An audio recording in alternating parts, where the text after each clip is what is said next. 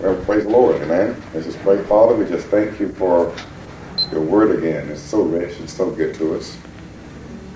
Lord, we bless your name. We're learning ways to practice. It calls us to never meditate on guilt, condemnation, or unbelief again. And we thank you, Lord. Give us your spirit again this second hour. We need it even more so, Lord, this hour, because we've heard some things in the first hour that set us free from the enemy. And Lord, we know this doesn't make him happy. But we actually keep him bound, keep him silenced as your word goes forth. We thank you for it, Father. In Jesus' name, amen. Amen. Well, praise God. We left off at 2 Corinthians 10 when the time sort of just flew by. Let's go back there and just pick up. And just remember, this is session 11 and videotape number 11 on the Bible School. This is the second of the 6-week period. And we're looking at ways of meditation on the Word of God that causes our minds and our hearts to be conformed and shaped and molded into the image and the character of Lord Jesus Christ, our part. God will do the work, but we have a part to play also. Amen? In fact, it says in 2 Corinthians 6, verse 1, working together with Him. We're talking about our part in working together with Him. It's a marriage. It's a covenant. It's a relationship. Amen? Just like in a natural marriage, the husband has a role to play and the wife has a role to play. The wife is the helpmeet. We'll call the bride. And we have a role to perform as a helpmeet. Is that right? So we're helping God. How are we helping God? By cooperation, by submitting ourselves to Him, by placing ourselves in a place where God can do these things in us and with us. But we have a role to play. And our role is to meditate on the Word of God continuously, day and night. Chew, turn over in the mind, over and over, to meditate, to contemplate, to imagine. That's what daydreaming is, meditation. And we're looking at verse 5 and 6. We are destroying speculations and every lofty thing raised up against the knowledge of God, and we are taking every thought captive. Every thought, every thought, every thought, to the obedience of Christ, and we already, that means alert, sharp, aware. I think I got my generals mixed up. I think it was Alexander this guy told me about. Alexander the Great. What's your name, Alexander? To change your name. We are ready to punish all disobedience. I told you you're punishing devils. When you begin to say, I'm standing on the Word of God, the fire of God calls them to burn. Whether you're burning under the fires of devils, what torment is. Reverses the process. He says this happens when? Whenever your obedience is complete. When you're taking every thought captive, your obedience is complete, you're punishing demonic forces. You're punishing darkness.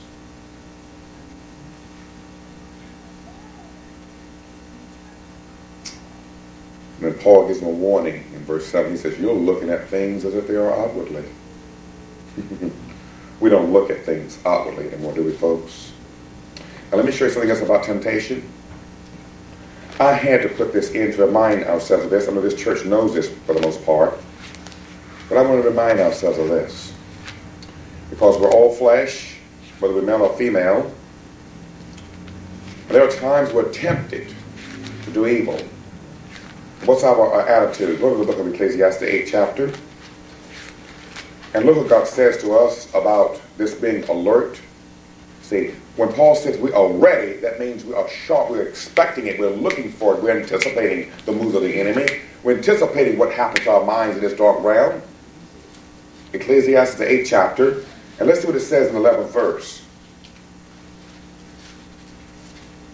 Ecclesiastes 8, and let's look at verse 11.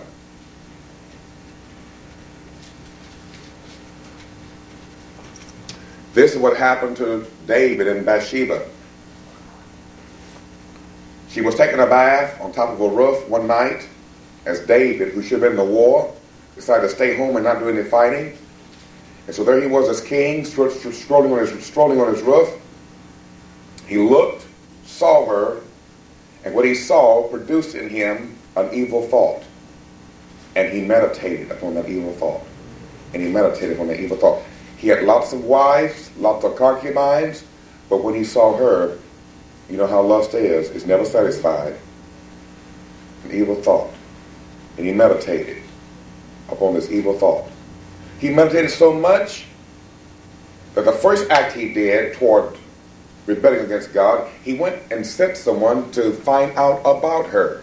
And they came back with the report. She's married. Right then, he should have shut it off. Even then, he kept thinking about what he saw in that bathtub. He kept thinking about it. He kept thinking about it. Finally, he sent for her. And when the king sends for you, you must come.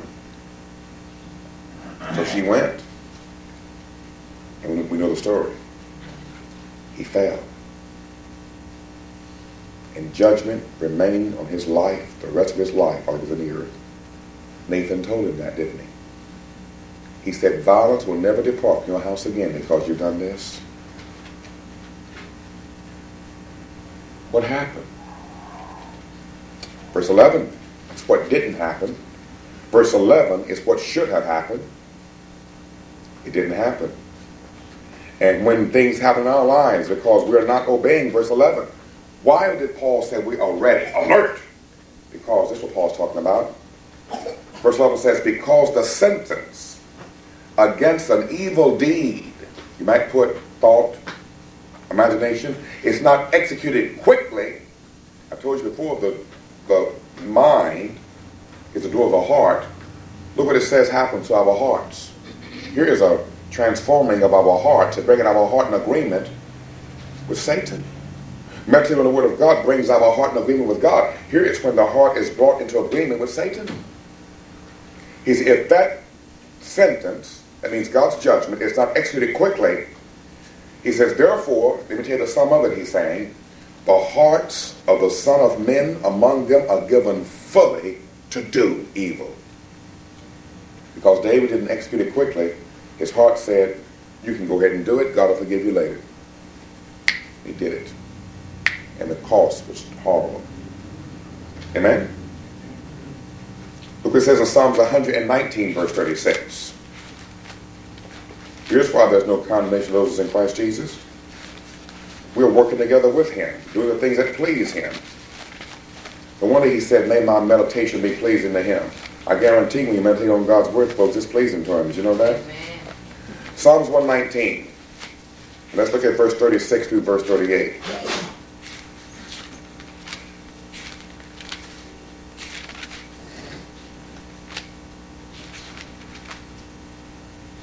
The Lord writes by his Spirit. And David is praying this to the Lord. It's a prayer. Suppose you don't have no taste for the Word of God. I mean, it's just boring to you. You try to read and it's Dullsville. You know, you get caught up in this one begot that one, and that one begot this one, and this one begot that one. You say, oh, wow, all these begots in there. Folks, even the begots are important. It proves that Jesus fulfilled perfectly the scriptures that was prophesied concerning him. And so here's a prayer you can pray. We talked about this Psalms before and all the prayers that are in it. This is a request from God, and your request is a prayer. Then ask the Lord to do this to your heart.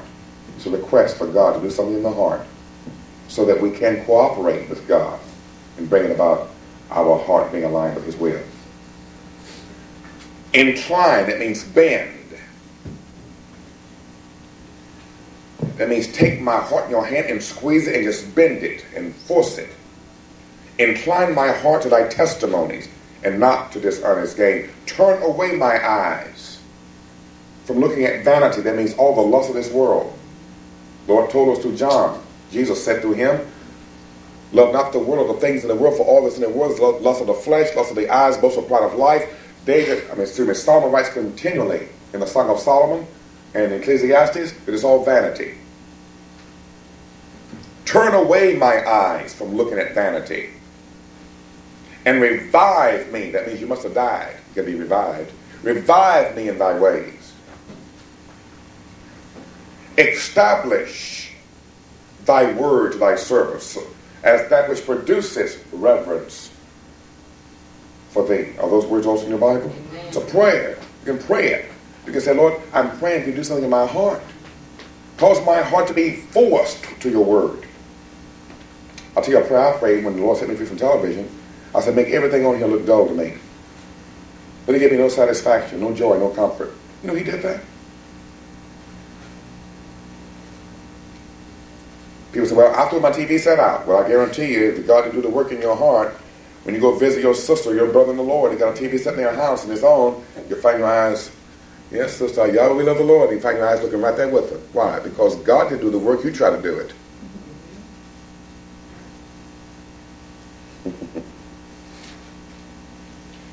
God must do anything, must he? How about Jeremiah? Look what it says in Jeremiah, the 2nd chapter. I'm telling you, God must do everything. With God's workmanship. Jeremiah 2. And this is what the Lord says to us in verse 19. Jeremiah 2, verse 19.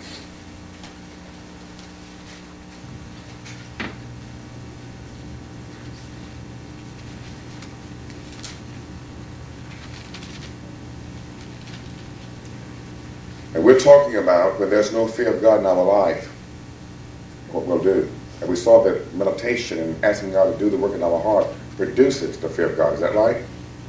Jeremiah says in the 2nd chapter, he says, your own wickedness will do what to you? Correct you. And your apostasies. Now, let me tell you why I wanted to look this up. Because we had a prayer a while ago that said, do what to the heart?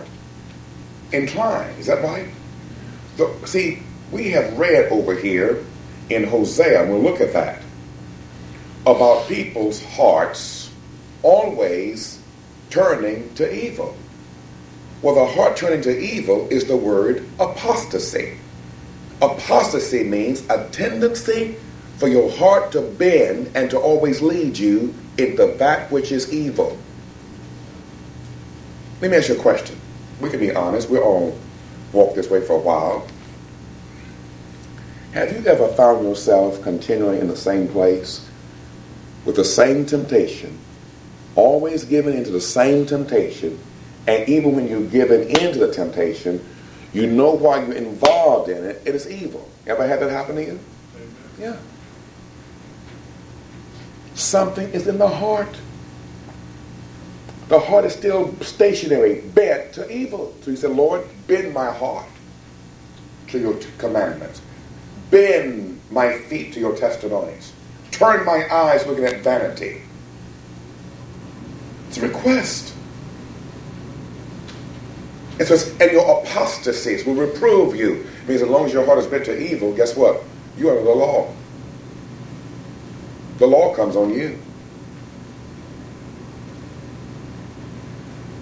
Know therefore and see that it is evil and bitter for you to forsake the Lord your God. As long as your heart is bent to evil, you will always forsake God, even knowing better. God goes on to say, he says, and the dread of me is not in you, declares Lord God. Well, I just got through reading to you Psalms 119, a prayer that we can all pray and ask God to do something in our hearts that will always bend us to the place where the fear of God will be maintained in our lives. And where there's the fear of God, folks, there's always a turning away from evil. Are you listening to me? Amen. Let's go to Jeremiah 5, 8 place. Jeremiah, the 8th chapter. Jeremiah chapter 8. Look what it says in the 5th and 6th verse.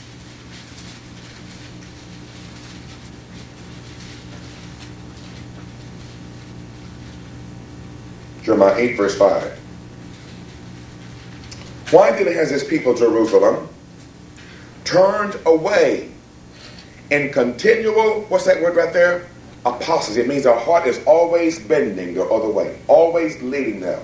See, the Bible says, what is it, Ecclesiastes 10? I can't think of the verse number. I think it's 3, but I'm not sure if it's 3.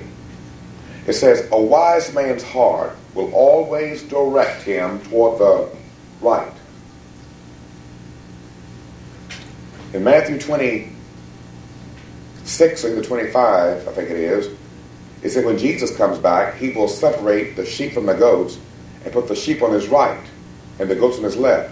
A wise man's heart, Ecclesiastes 10 says, will always direct him to the right. And a foolish man's heart, there's your wise and foolish virgins, will always direct him to the left. That's why he said, Lord, bend my heart to righteousness. When that happens, this will be a part of your life. You won't live in a place of condemnation. Jeremiah says, why then has this people of Jerusalem turned away in continual apostasy? That means bending to evil. They hold fast to deceit. They refuse to return. As long as God has not bent your heart to his testimonies, as long as God has not bent your heart to his commandments, you cannot return. That's what it means. They refuse to return. You cannot return. You can long to return. You can desire to return. But if your heart is still bent to that evil, you can't return. Amen. The heart is the one that steers you. And the heart is not a blood pump. The heart is the real you. Amen? And what we really are is a heart. One more place. In Jeremiah, the 5th chapter. Notice again what it says in the 5th chapter and the 6th verse about being in a place where the demon powers have total reign to do to you whatever they please while you speak in tongues and prophesy and say that you're under the blood and the demons can't come into the blood. You ready? Now this is God's people he's talking about. In fact, the 5th chapter begins by saying, roam to and fro through the streets of Jerusalem. This is talking about God's people. That's the place for God's people. Amen? So we read the 5th. Tell you what let's do. Let's go to verse 5 because he talks about the leaders. And I want you to notice what it talks about. Did Jesus say, come unto me, all you that are weak and heavy laden, and I'll give you rest? Then he said to do something else he would do. He said to do what? Take my yoke upon you. That means a place where you're under God's control. You know, when I used to have my iguanas, I would leave them walking with me down the street. I gave them to Pastor Sonny's little girl. And that yoke would leave that iguana. He couldn't get away from it. Yoke around the neck. I want you to notice this. I will go to the great and will speak to them. That's leadership. For they know the way of the Lord. Does verse 5 say they know the way of the Lord? Mm-hmm. Now, is it there? If you know the way of the Lord, that means you must have been taught the way of the Lord. Is that right? Mm-hmm. And the ordinance of their God, that means they know his commandments. But I want you to notice what it says. But they too, with one accord, have broken the yoke and burst the bonds. And here's when the demon powers eat up God's people. Therefore, a lion from the forest will slay them. A wolf of the desert shall destroy them. A leopard is watching their cities. And what is cities always a type of? Church. Everyone who goes out of them will be torn in what? Pieces. Because their transgressions are many. There's that word again, apostasies. That means the bending of the heart toward evil are numerous. Are those words also in your Bible? Amen. That's why we pray that prayer. Lord, bend my heart from evil. In Hosea the 11th chapter. See, we don't have to walk in condemnation about, listen to me. I'm showing you this because remember the theme of the 8th chapter of Romans. There's no condemnation for those that's in Christ Jesus. Suppose you got a bondage in your life that you can't seem to break. Why walk in condemnation about it? Pray Psalm 119. Lord, bend my heart to your testimonies. Bend my heart to your commandments. You have to walk in condemnation and guilt says, I just can't break it. I will come back to it. But every time I do, I'm going to fall again. That's nonsense. In Hosea 11th chapter, notice what it says in the 7th verse. Hosea 11, verse 7.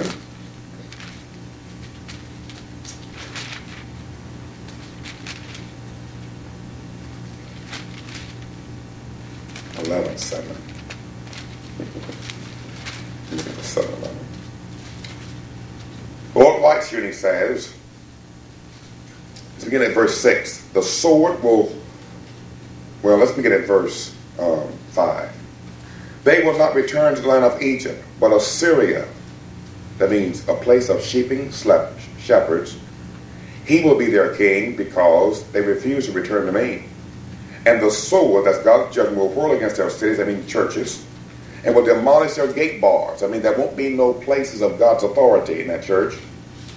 and consume them because they're counsels. Counsels means religious beliefs. So that you won't be confused about this, what's those next two words, please?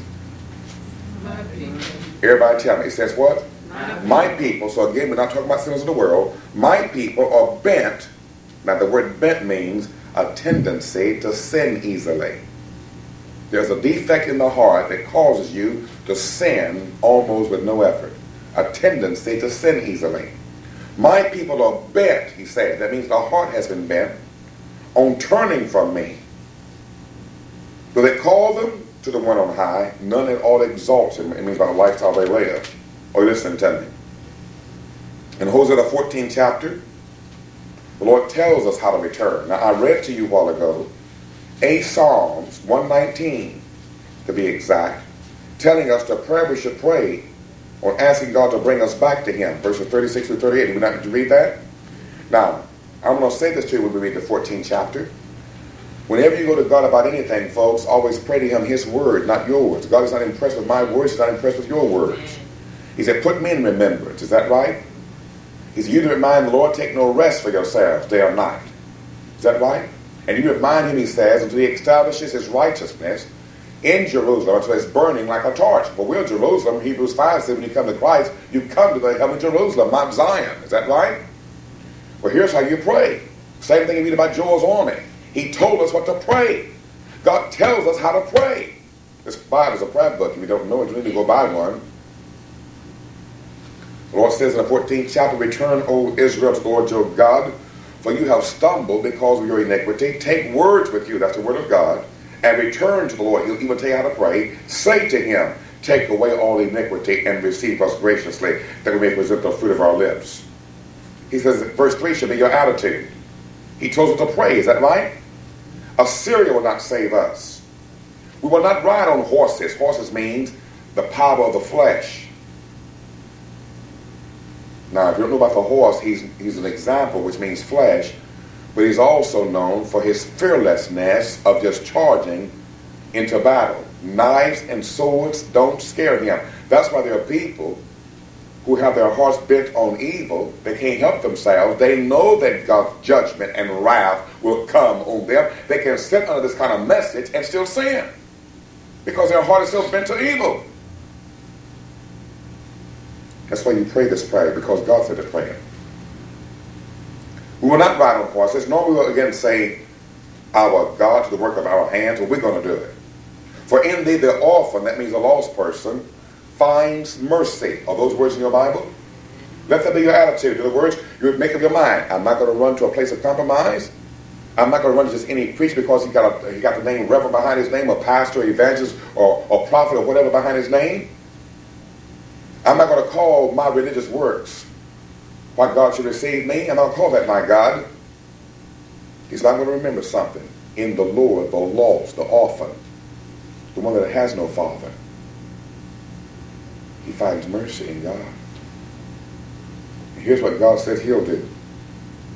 God says, I'll heal their apostasies. I'll do a work of deliverance in that heart where there's that place in them that shall cause them to sin very easily against me. God says, I will love them freely.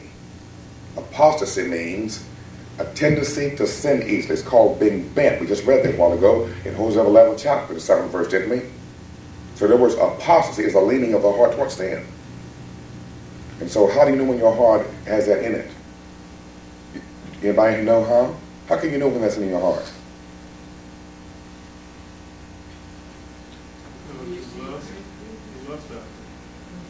That's a good answer. No. He came the closest. When there's still something in you that desires it. How do you know God has granted you repentance in that area? When the desire is not there anymore.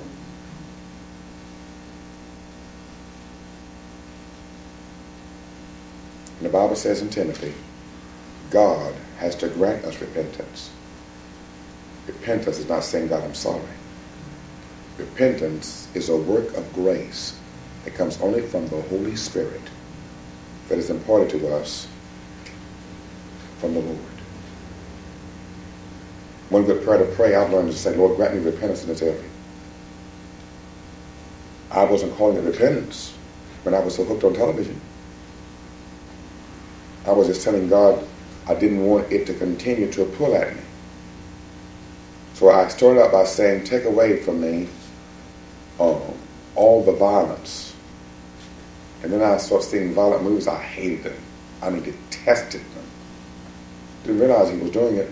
And so then I got into the comedies. And now the comedies are not even funny. I keep wondering if that's just really some stage laughter they got, because I can't see how anybody can laugh at that junk that's on the day for comedy.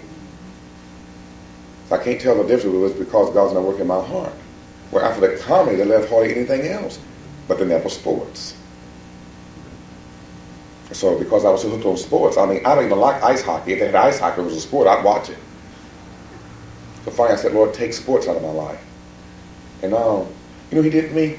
I was watching a basketball game. I can almost tell you when this happened.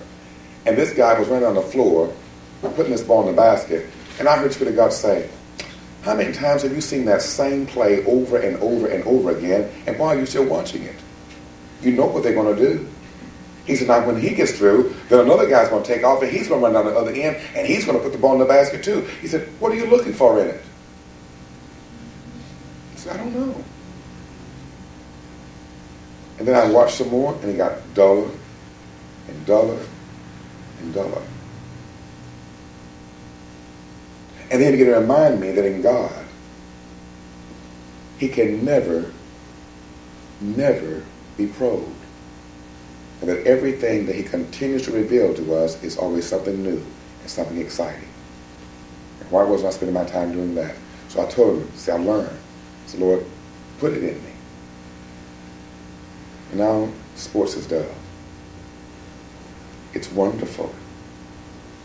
So I got that box of torment in my house. I turn it on and just nothing on it, just blah.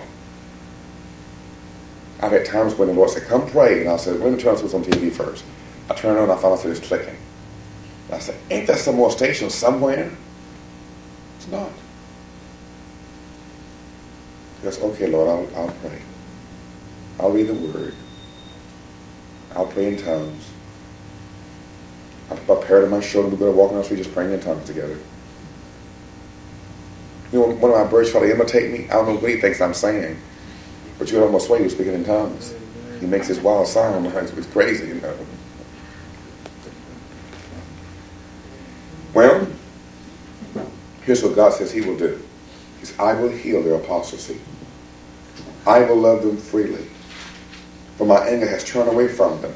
I will be like the dew, that means blessing, to Israel. He will blossom like the lily. Folks, who's the lily? In other words, I'll make you reflect his character, his nature, his beauty, and his loveliness. And he will take root like the cedars of Lebanon. That means like a tree. Wonder why that tree is planted. Think it might be by the waters. And his shoots will sprout. His beauty will be like the olive tree.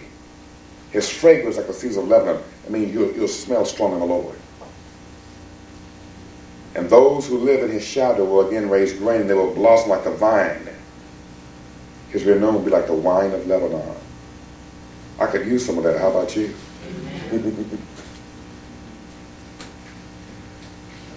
Now, how do we do it? How can it be done? I'll tell you. Very good. Let me add one other thing. Go to Hebrews 12.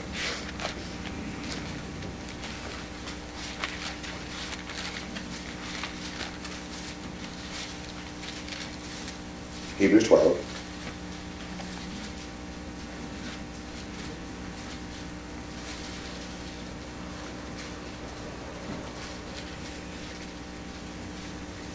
Folks, I'm telling you that we cannot do it ourselves. Did you know that?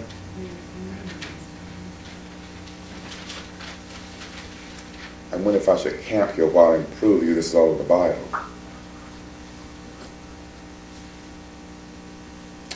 Let's take the first verse. Since therefore we have so great a cloud of witnesses surrounding us, let us also lay aside every encumbrance. Circle encumbrance is put places, that still cause us to sin.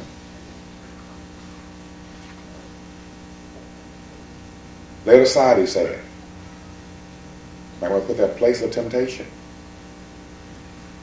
Places where you still have desires.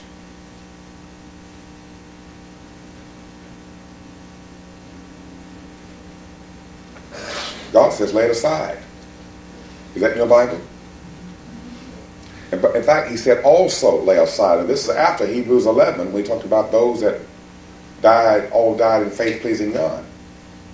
He said, you also do what they did. Lay it aside. How do you lay it aside? He said, lay aside the sin which so easily entangles us. How? Let us run with endurance the race that is set before us. Most of us haven't known much about this endurance stuff. You know, we keep hearing people saying, I feel like quitting, I feel like giving up. No endurance in them. How do you do it? He tells you in verse 2 how to do it. Fixing your eyes on Jesus. That's how you do it. You fix your eyes on Jesus. Why do you fix your eyes on Jesus? For him to give you the grace to do it. You're not fixing your eyes on Jesus to look at him. It means you're going to him saying, Lord, help me in this. Lord, deliver me in this. Lord, set me free in this. You follow what I'm saying to you? Amen. And you can go all through this and you'll see why there's no place of condemnation, because you're not taking your sin saying, oh, I'm having fun with my sin, Lord. You're saying, Lord, I'm crying out to you, deliver me from my sin. That's why there's no condemnation. You're running to Jesus. That's what 1 Peter tells us continuously. 2 verse 1 and then verses 4 and 5. It tells us also the same thing that Brother Paul just told us in Hebrews 12. Amen? In fact, Ephesians 2 verses 8 through 10 says, by grace we are saved, and it has nothing to do with ourselves. And then it says, we are his workmanship. Oh my. And what's our part? Meditation, but running to Jesus. Is that right? That's why there's no condemnation. What? How in the world can anybody walk in condemnation? Or can't we be doing these things and know these things to do? Could the answer possibly be we're not doing them? That we're not taking every thought captive? That we're not meditating on the Word of God day and night? And that we're not running to Jesus? And that we're not looking at Jesus? I told you before, wherever there's a side of God, there's also another side. When you're not running to Jesus, by what you're not meditating on the Word of God, not taking every thought captive, then you're running to the devil, and you got your eyes on the devil. Does that make sense?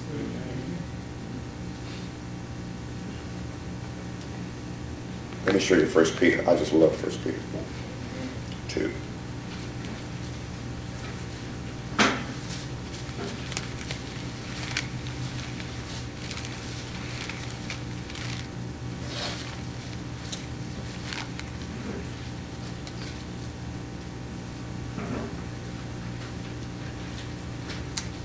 Verse 1, therefore, putting aside all, there's the word all, malice, all, there's all again, guile, hypocrisy, envy, and how much slander? All slander.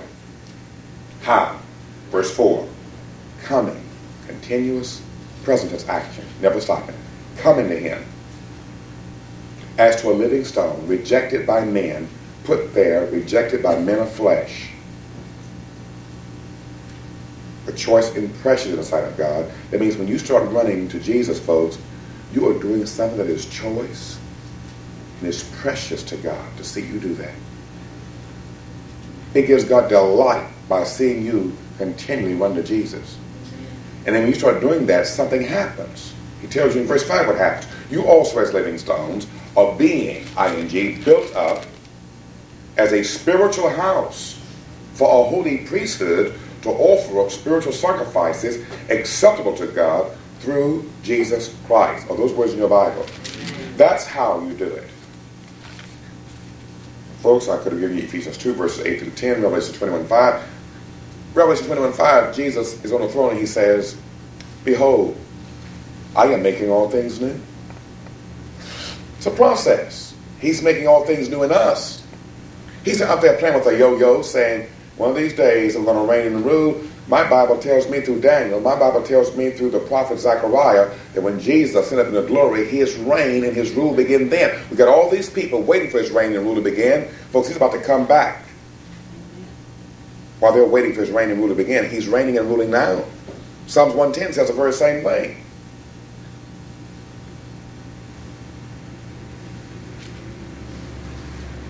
Do I need to share some of those scriptures back? We know that, don't we? Amen? Is that right? Okay. Now, the Lord says to us in Psalms 127:1, what kind of house can you build for me? Don't you understand that scripture? Did you ever catch that scripture? These things I'm just bringing in remembrance, so I'm not really assigning these, but you might not if you want to. Have you considered that scripture? In other words, Lord saying to us, what in the world can you do to please me? That's what it means. See, the house is us. Is that right? So God is saying, what can you build for me? Nothing. He has to build it in us. He's the architect. Can't change ourselves. We're totally helpless. Amen? Well, let's go into Psalm 63. You might want to also include in the notes, if you're taking notes, Isaiah 66, 1 and 2 will tell you something quite similar. But in Psalm 63, let's look at verse 6. Psalm 63, verse 6. Let me begin to speak this up. We have taken so many rabbit trails this morning.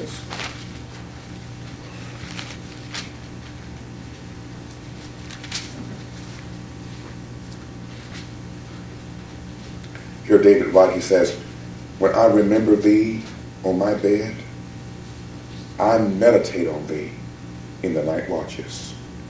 Now folks, let me ask you this question. We've learned pretty much in this church about times when God wakes you in the middle of the night, and usually I twist to pray, and I didn't lie to you, but you learned something else new today too. So many times we say, well, I'm so wide awake. I think I want another piece of that lemon pie I had for supper. Yeah, there should be a piece in the refrigerator. And so we get up, run into the box, and get that lemon pie and eat and go back to bed. Well, you miss God's call for prayer.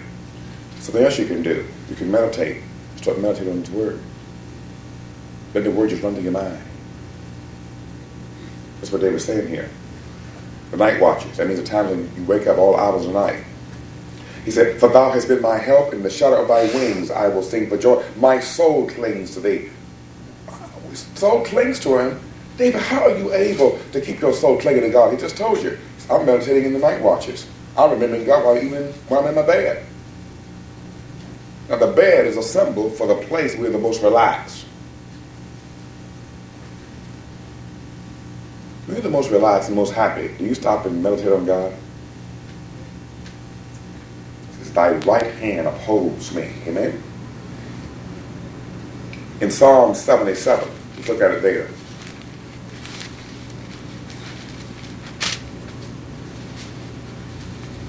See, folks, I want to make sure today that we don't have to come to this condemnation thing again. And we have spent two of the sessions, the last of last week's session, the first part of this week's session, and I'm into the first part of the second session of this week, dealing with just one area, the condemnation and the guilt part.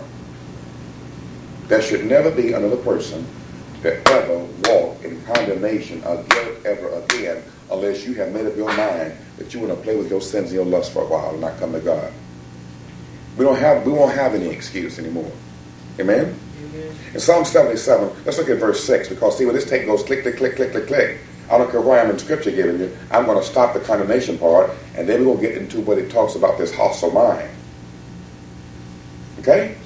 So let's look what it says. Psalm 77, look what it says in verse 6. It says, I will remember my song in the night. I will meditate with my what? Heart. Did I not tell you that when your mind starts meditating, it brings the heart in it? And my spirit ponders.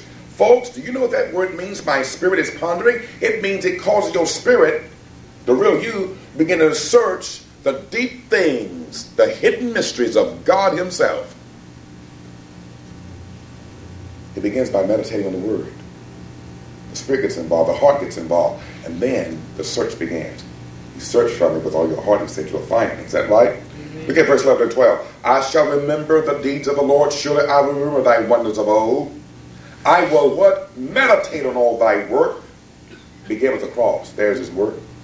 And muse on all thy deeds. Are those words also in your Bible? In Psalms 119, let's go back there quickly, because it's all through 119. Let's spend some time in this 119 Psalms. I can get all this in by taking shortcuts. In Psalms 119, we begin to read what the Lord says to us in verse 15. He said, there's a sound. A sound. Well, let me go to 119. You ready? The sound of joyful shouting and salvation is in the tents of the righteous. Is that in your Bible?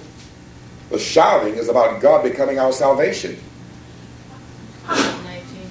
Excuse me, I'm in 118, forgive me. 119, excuse me. That was good too, though, you know it? Yeah. I will meditate, he says, on all thy precepts, verse 15, and regard thy ways. That means I will only think about God and think about God's ways. I shall delight in thy statutes, and I will not forget thy words. Are those words in your Bible? Notice the key is meditation. In verse 27, look what he says. Make me understand the way of thy precepts. How? So I will meditate on all thy wonders. Is that the mind going right back to God again? Amen. It's a prayer, by the way. Did you catch the prayer? Make me understand. That's a prayer to pray. In verse 48, he says, I shall lift up my hands to thy commandments which I love, and I will do what? I will meditate on all thy statutes. In verse 78, he says, may the arrogant be ashamed, for they subvert me with a lie. But I shall meditate on thy precepts. This man has found the secret, hasn't he? Look what it says in Psalms 100, the same 119 Psalms, verse 148. I cry to thee, save me, and I shall keep thy testimonies. I'm in verse 146. My eyes anticipate the night watches. I mean, have you ever come to a place where you said, Lord, I can hardly wait till nighttime gets here just so I can spend time in the bed meditating on your word? Have you come to that place yet? Or do you say, Lord, I can probably wait for the nighttime to get here because this is, Monday night, Lord, and NFL football's on. Usually when that's our attitude, we don't call the Lord at all, do we? We just simply say, boy, I can probably wait till the night's here. Boy, I soon can watch TV. God's nowhere in the picture. This man says, I'm waiting for the night because I can meditate on my bed, on God's word. In verse 23, look what he says. Let's go back there.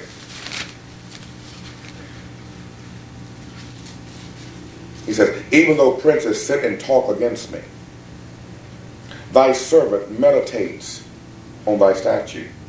Oh, did you catch it? Did you see anything there? What stood out to you? Anything at all? You say, even though the prince is said, that means the evil. No. Servant. Who's the servant of God? He's meditating on God's statutes. Yeah.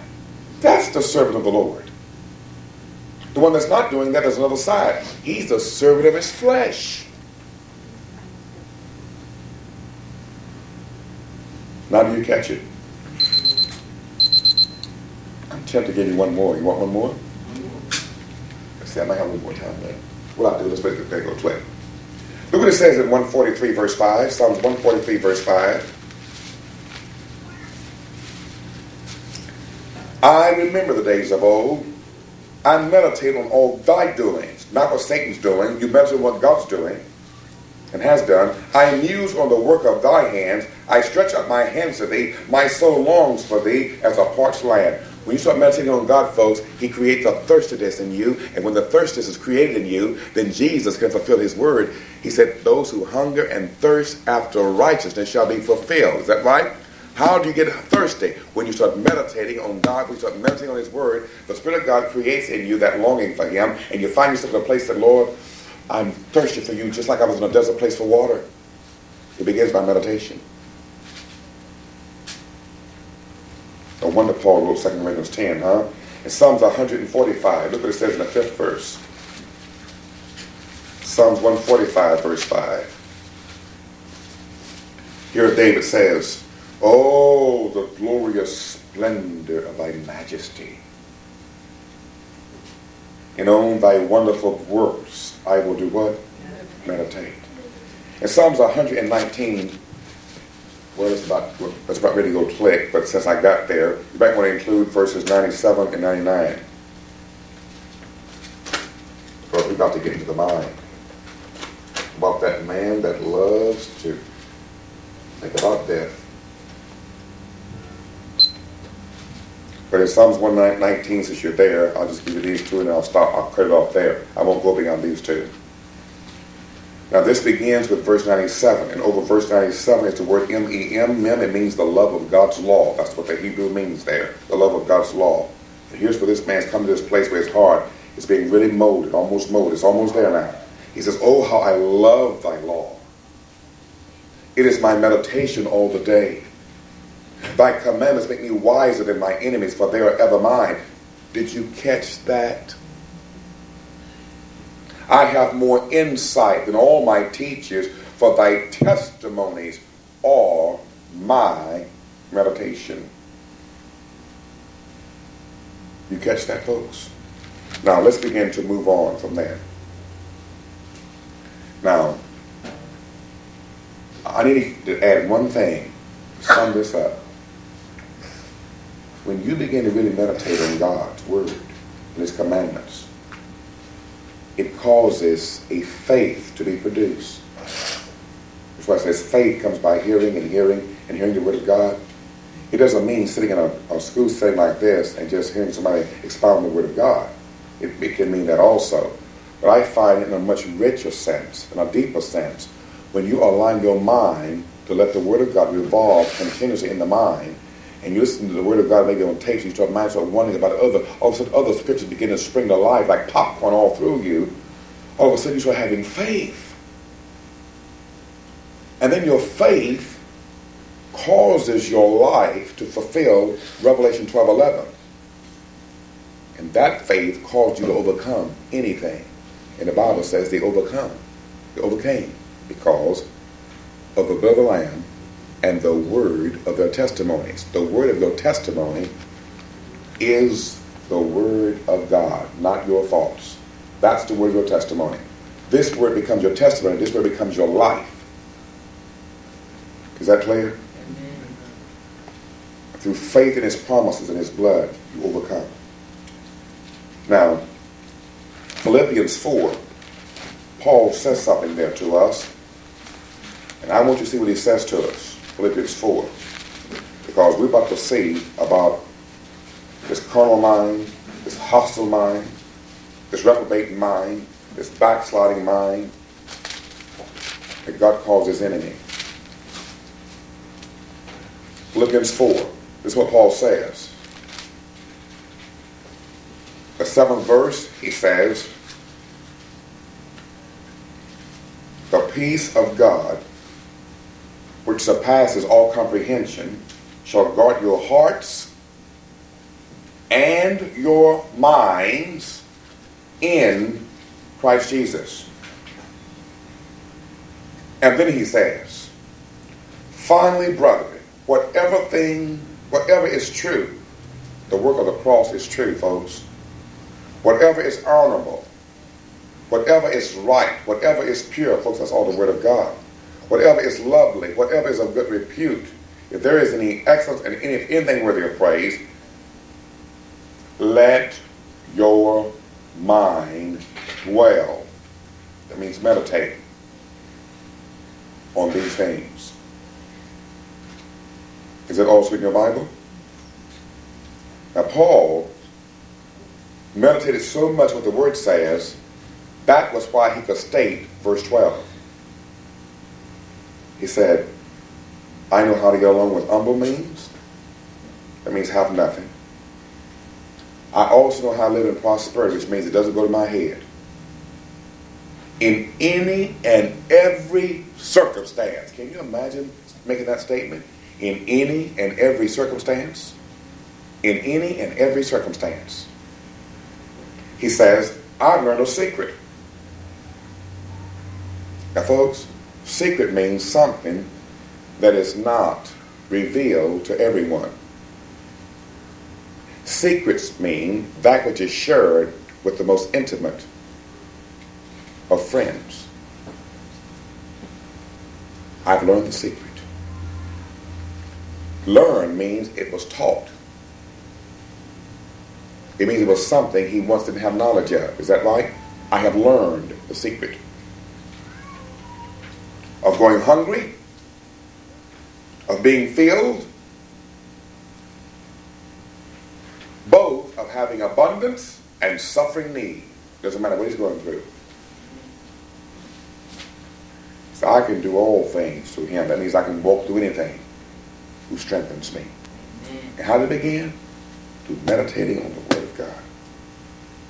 And this mind to learn those things. Amen? Now, there is something about the mind you need to know. The mind will always go toward evil if it's left unchecked. Would you go to Romans 7? Verse 23 and verse 24. Romans 7, verse 23 and verse 24.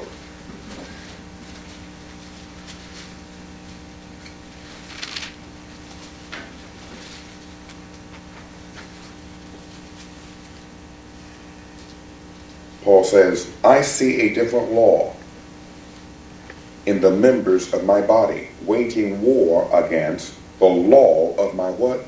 Mind. Does your Bible say waging war? Was that term used? Waging war. Waging war. Folks, let me tell you about Satan. He never stops. I'm telling you, the war is on right now. Now, our minds right now is being bent toward the Word of God, and for the most part, we're not even noticing the war. Can you say amen to that? There's more of a peace with us. But what happens when you leave here? You go out into a world. That's where the war is. That's where the wilderness is. That's where the desert place is. That's the place with no water there. That's the cursed place. The whole world lies in the power of the evil one, he says. And when you're driving home, you're not driving home with your eyes closed. You'll see everything on the way home. And everything you see with your eyes causes a reaction in the thought land. Is that right? Amen. So what do? You meditate on the Word of God. You keep it going. You keep it around. Amen?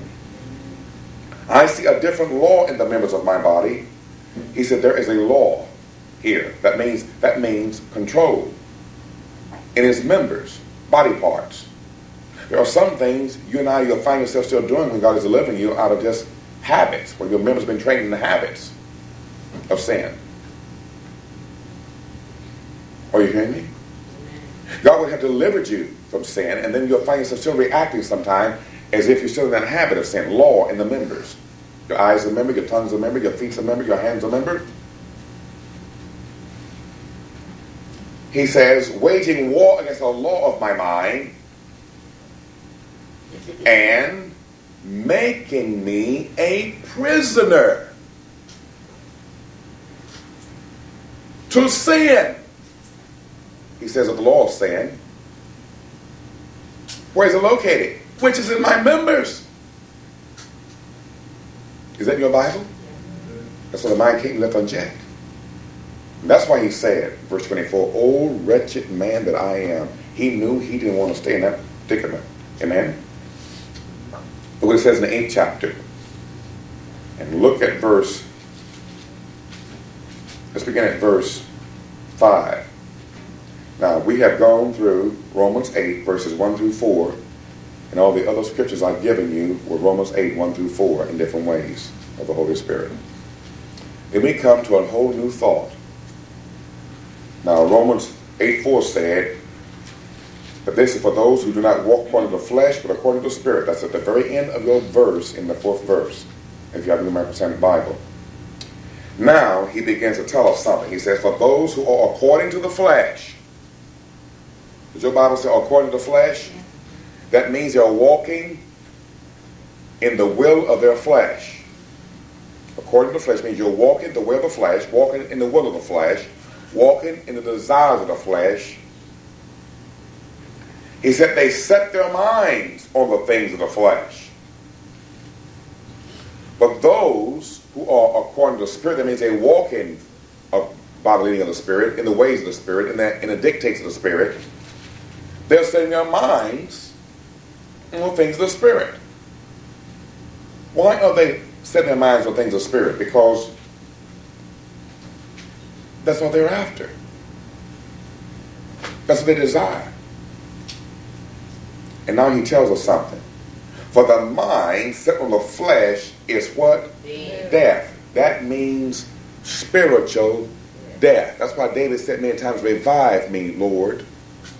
Restore me, Lord. But the mind that is set on the Spirit is what? Life and peace. Now, folks, we're still under the heading, while there's no condemnation, those is in Christ Jesus. So you might say this is just so elementary, kindergartenish, I hate to even say it, but he says, speak as a little child, and we become little children. You might put it this way. Now, you've had this battle with condemnation. Now, let me tell you what you was going through. When your mind was set on the flesh, that was death, and that's where condemnation came in. When your mind was on the Spirit, that's life and peace, and there is no condemnation. You understand that now? He says, because the mind set on the flesh is what? Hostile toward God. Oh my. Does your Bible say the mind set on the flesh is hostile toward God? For it does not subject itself to the law of God.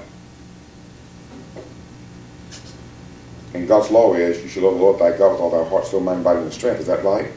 And remember last week we saw that was a righteous requirement of the law. The law is constantly saying, destroy, destroy, in mercy. And God says, that mind, for it is not even able to do so. He says in verse 8, those who are in the flesh, that means in the power of their flesh, cannot please God. Is that also in your Bible?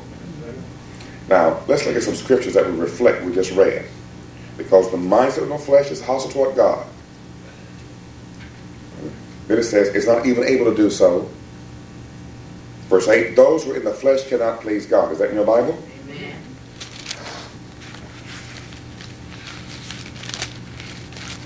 Let's go first of all to the book of Peter.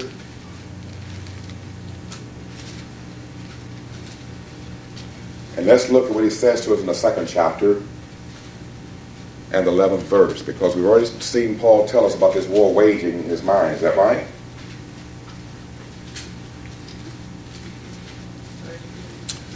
First Peter 2, verse 11.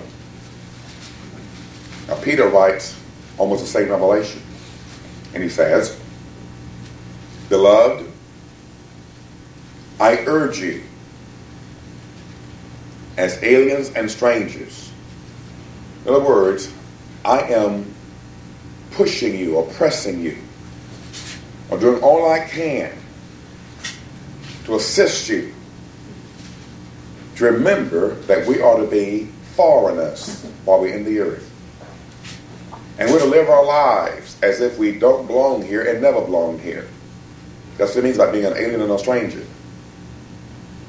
I urge you, as aliens and strangers, to abstain from, what's those next two words? Fleshly lusts or cravings or desires, which wage war against the what? Soul. It's death. It wages to kill the soul. How do you know when your soul is killed? When you have no desire for God. When you care less about the things of God. Amen? In 2 Corinthians 7, here Paul writes, and he says, therefore, having these promises, and he uses the same term, beloved, let us cleanse ourselves from all defilement of flesh and spirit. Why? Because the flesh is waging war against the soul. Is that right? And then Paul says to us here is how we perfect holiness in the fear of God. Now, let me say it again before we go any further. We cannot do it in our own strength. We have to keep coming to Jesus to get it done. Is that right? In Galatians 5:16. Now, I always remind myself that when I read this, first of all, how many of these things are still in my life, and how many things I see in the life of the so-called Christians around me. I have to keep reminding myself that people with this in their life don't get into heaven. Is that right? The Lord says in the 16th verse, but I say walk by the Spirit, and you won't carry out the desires of the flesh. How do you walk by the Spirit? By meditation. That's how you walk by the Spirit. He says, for the flesh sets its desire against the Spirit. That's why when you hear the Lord say to you, come pray, and your flesh says, I don't feel like it. The war's going on. And the Spirit, he's also having a war against the flesh. And these are in opposition to one another, so that you may not do the things that you please. But if you're led by the Spirit, and we've learned, and we'll say it again, that to be led by the Spirit means to do what? Put to death all the deeds and desires of the flesh. Is that right?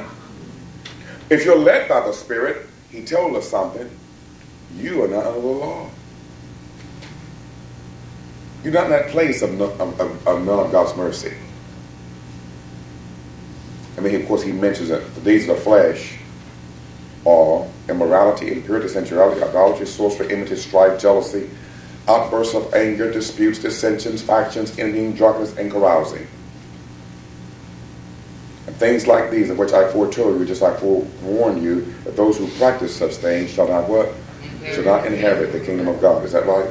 Amen. Shall not inherit. Shall not. That means you lost your heritage. You got cut out of God's will. Ever heard of people getting cut out of the will? Verse 24. And those who belong to Christ, Jesus, have crucified the flesh with its passions and its desires. Amen? In Galatians 6, look at the 8th verse. For the one who sows to his own flesh, how do you sow to the flesh? Being fleshly minded. Shall from the flesh reap what? Corruption. Remember, put corruption, put maggots. But the one who sows to his spirit, how do you sow to the spirit? Being spiritually minded. Meditation. That's right. Shall from the spirit reap what? Eternal life. Amen? In Jude 1, look what he says in verse 7 and 8. Well, Jude only had one chapter, but I always say Jude 1.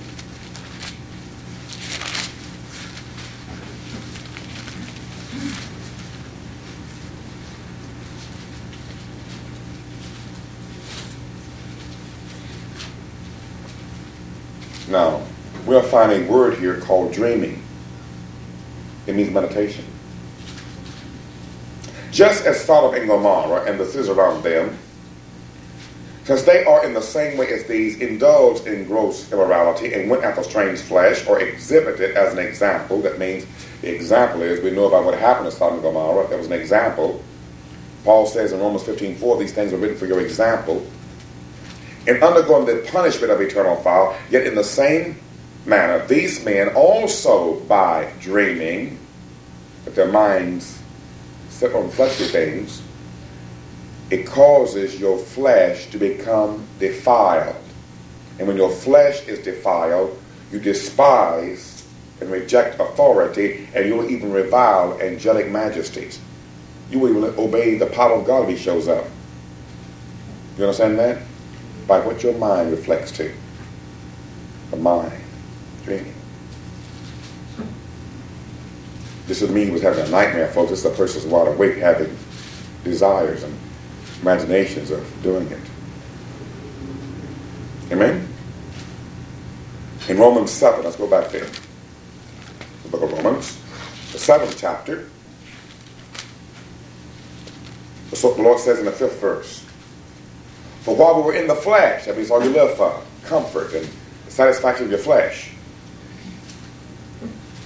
the sinful passions which were aroused by the law, knowing that it's wrong, and then there's something in the flesh that gives you more pleasure than obeying that which you know that God would have us to do. We're at work in the members of our bodies to bear fruit for what? Death. He just told you to be carnal-minded is death. Is that right? Talk to me. Is that right? Amen. Let's go back to the 8th chapter. Look what it says in verses 9 to 11. However, you are not in the flesh, but in the Spirit, if indeed the Spirit of God dwells in you. Let me ask you a question. Does the Spirit of God dwell in you? Amen. Then guess what? You're in a spiritual plane. You're in a heavenly place. Even though sometimes your mind might jump on the flesh. Sin shall not be master over you. Reckon yourselves dead. Is that right? Amen. The old man was crucified with Christ. Say with me, I'm in the Spirit. I'm in the Spirit. And when I find myself daydreaming on the flesh, When I find myself daydreaming on the flesh, it's a lie I'm looking at. Did you catch that? Let me say it again this way. Every temptation of evil that comes against us is a lie that we have already been set free from. I don't care how much your body's craving, what demons are telling you. With your mouth, say, this is a lie. I've been set free from this. How do I know? Every tongue that rises against you in judgment, thou shalt condemn. This is the heritage, he said, of the servants of the Lord. And their vindication or acquittal is from me. It's your job to say with your mouth, this is a lie. I don't really want this. This is a fiery trial.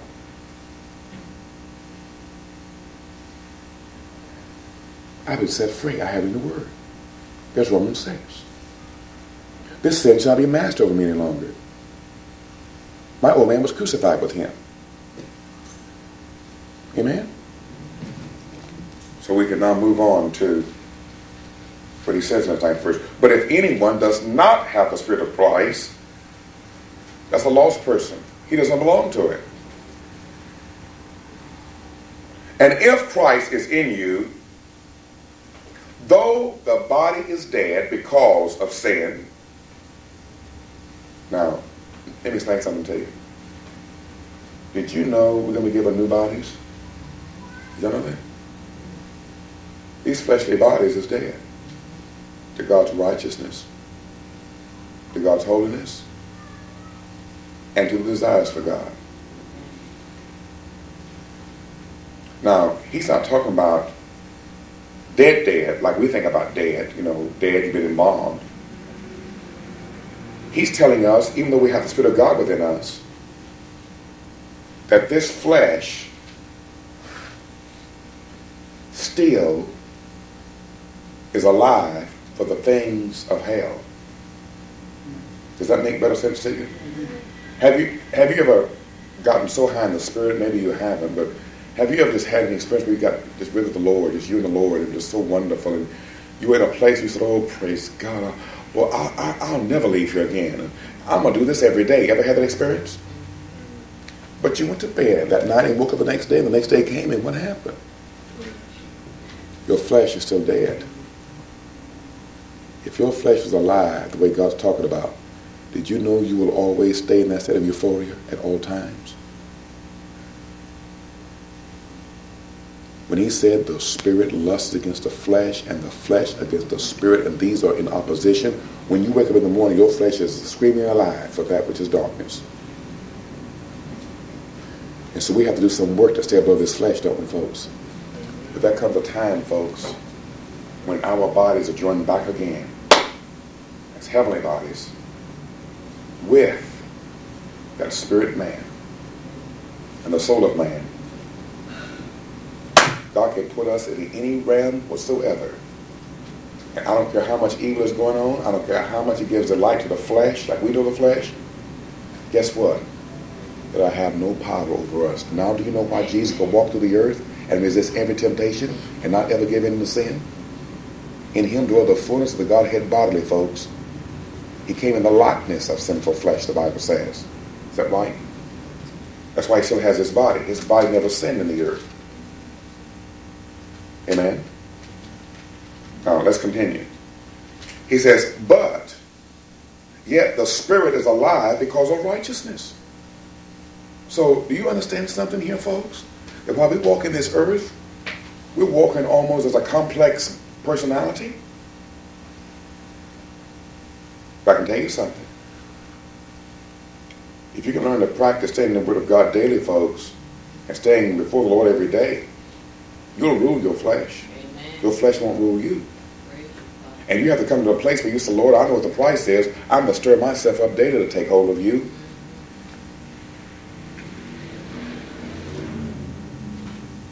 Now, it says your spirit is alive because of righteousness. Is that right? It means work of justification is what it means. Work of justification. He's already done it. Amen? But if the spirit of him who raised Jesus from the dead dwells in you, is Jesus dwelling in you? Amen. He who raised Christ Jesus from the dead will also give life to your mortal bodies through his spirit who indwells you. That means a continuous issuing of life to overcome that flesh, folks. Now, there was some debate one time about, well, I think maybe if I'm so bound in sin, then the Spirit of God's not dwelling with me. I will remind you to who this letter was written. Go back to Romans 1.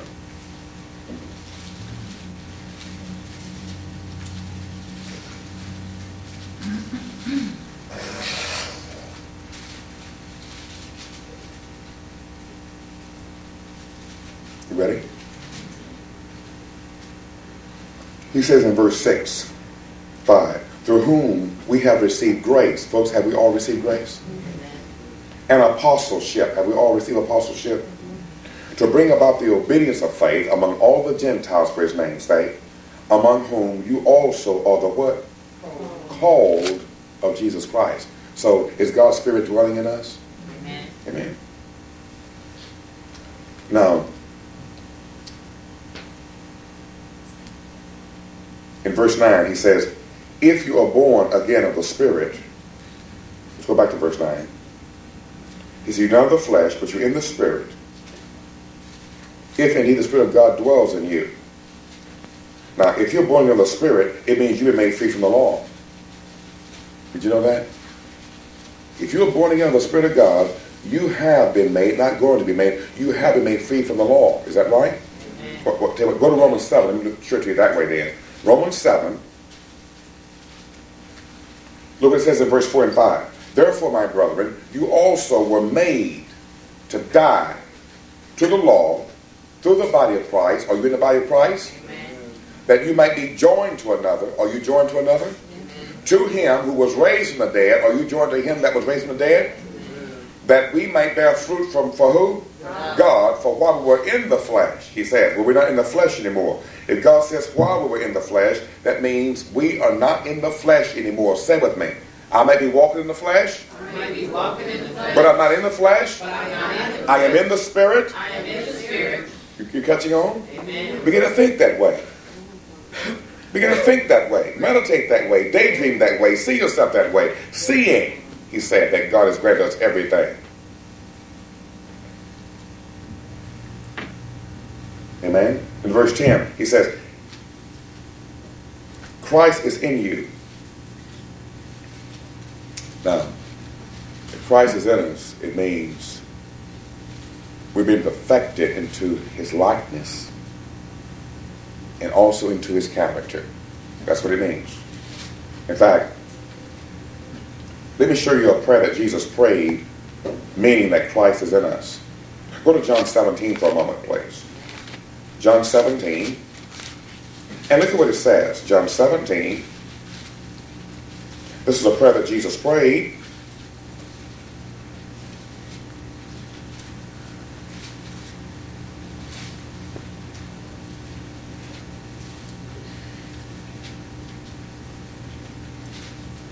Verse 21. That they all may be one, even as thou, Father, art in me, and I in thee, that they also may be in us, that the world may believe that thou didst send me. Folks, that prayer is talking about being in his character, his likeness, his nature, his fullness. Verse 23. I in them. Is Christ dwelling in us? Amen. Let me ask again. Is Christ dwelling in us? Amen. If Christ is dwelling in us, has he promised to make us alive? Praise the Lord. I in them, thou in me, that they may be perfected in unity. Is that in your Bible? That means of his character, his likeness, his nature, his fullness. Same substance, same stuff. Amen? In Galatians 2, look what it says there. Let me show it to you this way. Galatians 2, verse 20.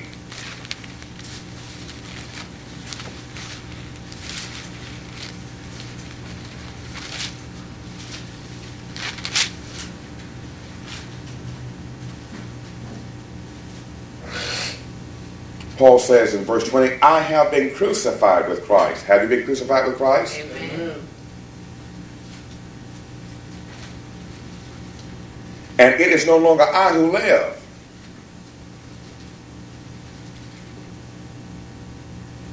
I wonder how many of y'all believe that.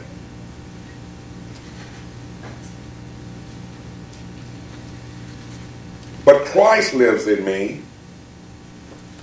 and the life which I now live in the flesh, I live by faith in the Son of God, who loved me and delivered himself up for me. That means I'm living totally by the faith of what God's doing in me. You catching what he's saying to us?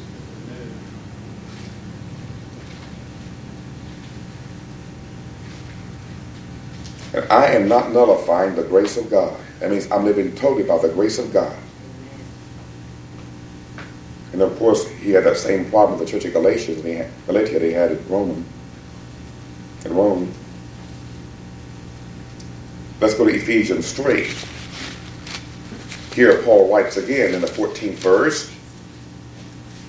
He said, for this reason, verse 14,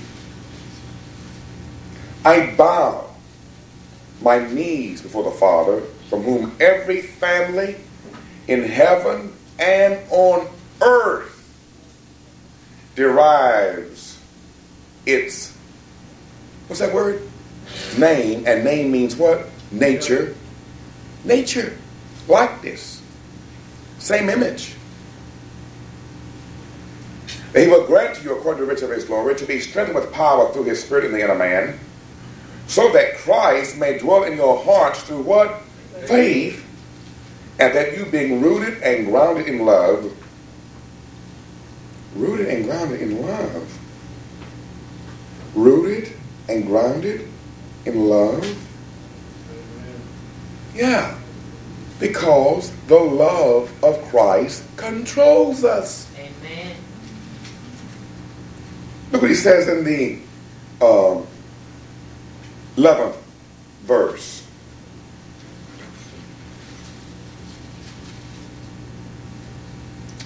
He says, this was in accordance with the eternal purpose which he carried out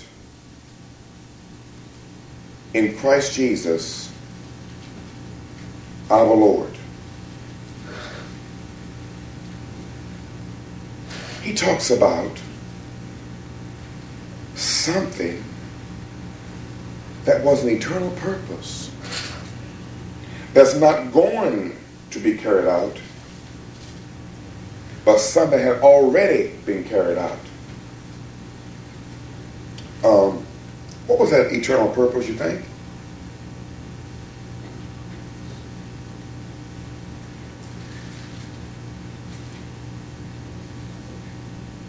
Salvation. Really good answer.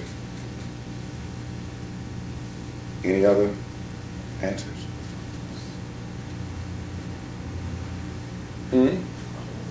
Cross. Interesting answer.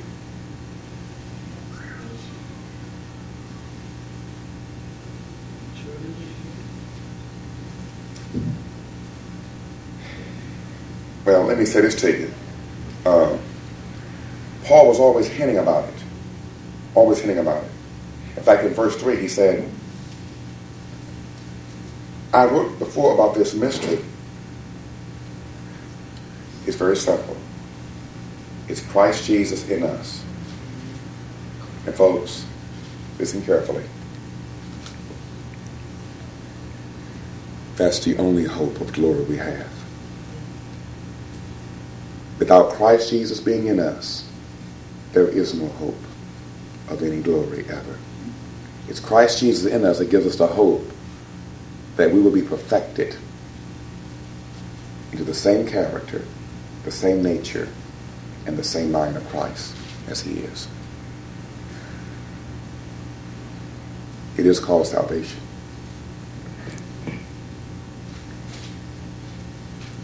Amen? In Romans 8, let's at least see if we can get most of this through today. He says in the 11th verse, but if the spirit of him who raised Jesus from the dead dwells in you, he who raised Christ Jesus from the dead will also give life to your mortal bodies through his spirit.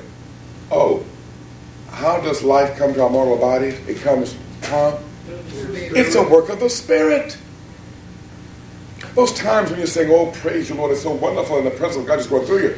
It's the work of his Spirit.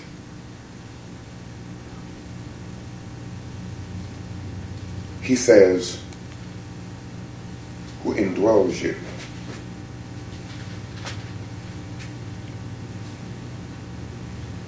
How do you know that his Spirit is indwelling you? Go to John 7, you know this one.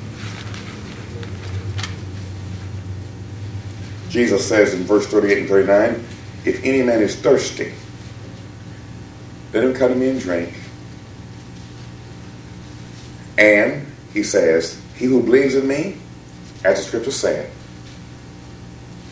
from his inmost being, or innermost being, it comes from the deepest part of the real you. Shall flow rivers. That's the giving of life to your mortal body of living water.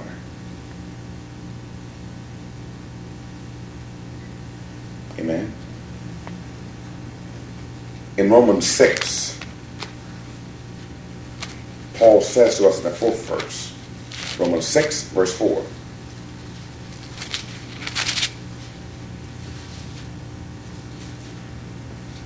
Therefore we have been buried with him through baptism into death, in order that as Christ was raised from the dead through the glory of the Father, so we too might walk in the newness of life. Why? Class? Why is it we can walk in newness of life? Because of what? Blood. The blood. What else? Huh? I'm straining to hear you guys. What y'all saying? Say it again. Christ in us, the hope of glory. It because it's Christ in us, the hope of glory. And just like he was raised by the glory of God, the hope of glory is within us. And that glory is what's giving life to our mortal bodies. Grace. Glory. The springs of life is God's glory. Amen? Since you're in that 6th chapter, let's remind ourselves of this. Verse 6, knowing this, that our old self was crucified with him, that our body of sin might be done away with, that we should no longer be slaves of sin. No longer, no longer, no longer, no longer, no longer. No longer, no longer. Why? Because he's indwelling us. Is that right? Let's see that. In John 5:21. For just as the Father raises the dead and gives them life, just as the Father raises the dead and gives them life, just as the Father raises the dead and gives them life, even so the Son also gives life to whom he wishes. Who does he give life to? He gives life in those he's indwelling. Is that clear? Well, let's go back to Romans 8.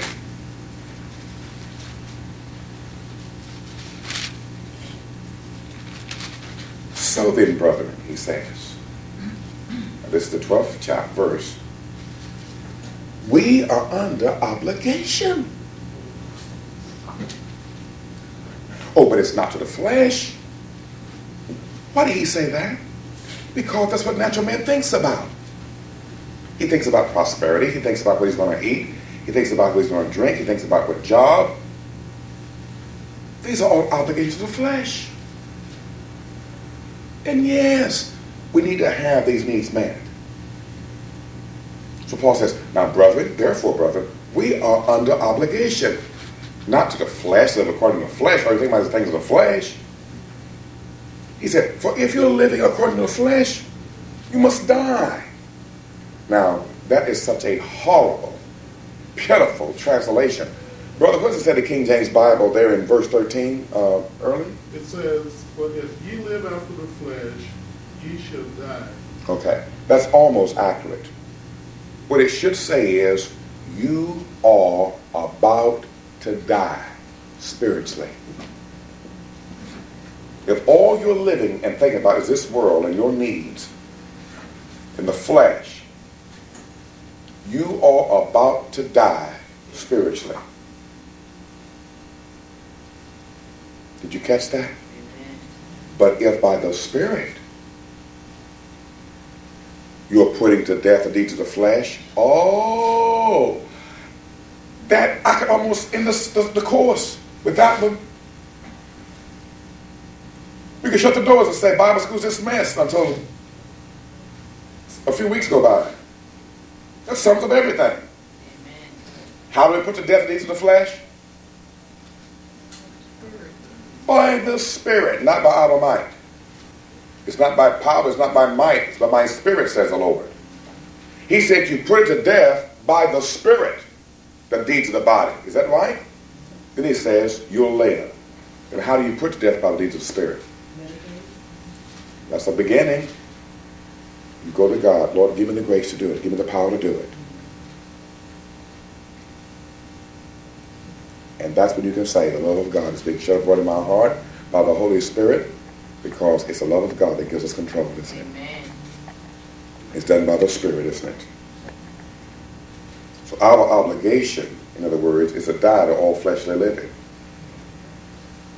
And I got about a minute, and I wanted to get that in. Write down as a footnote Ephesians 4, verse 17 to 32, and Colossians 3, verse 5 through 17. Our obligation is to die to all fleshly living. Ephesians 4, verse 17 to 32, and Colossians 3, verses 5 through 17. Our obligation is to die to all fleshly living. Ephesians 4, verse 17 to 32, Colossians 3, verses 5 through 17. And now we begin to see what the sons of God are. For all who are being led by the Spirit of God. And I'm going to remind you again, whenever you see that, it simply means you're putting to death the deeds of the flesh and of the body by the Spirit. It doesn't mean you're turning cartwheels or chasing people down and saying, the Lord led me to do this. It doesn't mean at all. It means you're being led by the Spirit to put to death all the deeds of the flesh and of the body. And that's why you see the obligation in Ephesians 4:17-32. God says, you do that. You do that. And I'm going to say it again. I'm going to say it again. I'm going to say it again. You cannot do it unless the Spirit of God does it. That's the only way it's done. Yet God keeps saying, you put this off, you put that off. You cannot do it unless God does it. And your job is to keep going to God and He does it. Is that right? Amen. And of course, we'll pick up verse 15 next time. And you might want to write this down to Romans 8:14. Write down John 8:34-36. And Galatians 4:1-9. John 8:34-36. And Galatians 4:1-9. John 8:34-36. And Galatians 4:1-9. That goes with, if you're living according to this flesh, you are about to die spiritually. But if by the Spirit you put in death these of the body, you will live. For all who are being led by the Spirit of God, these are the sons of God. Let me ask you something. How many believers do you know that speak in tongues, prophesy, gifts, and everything, who are not putting to death these of the flesh and don't know that something as simple as anger can cause them to lose their inheritance? Now, do you understand why the way is so narrow and few there be that find it? Amen. Father, we just thank you for this session. Lord, we don't just want to have knowledge, but Lord, we learn to pray wisely. Give us the Spirit to do what we are not able to do, or to overcome the deeds of our flesh, to overcome the deeds of our body, to walk in the character and the nature of the Lord Jesus Christ. Help us. We are helpless, and our dependency is totally, completely, and wholeheartedly upon you. We bring ourselves to you, and remind us to meditate continually in those times of the fire from this world and the enemy. We thank you in Jesus' name. Well, can you say amen? Amen. Hallelujah.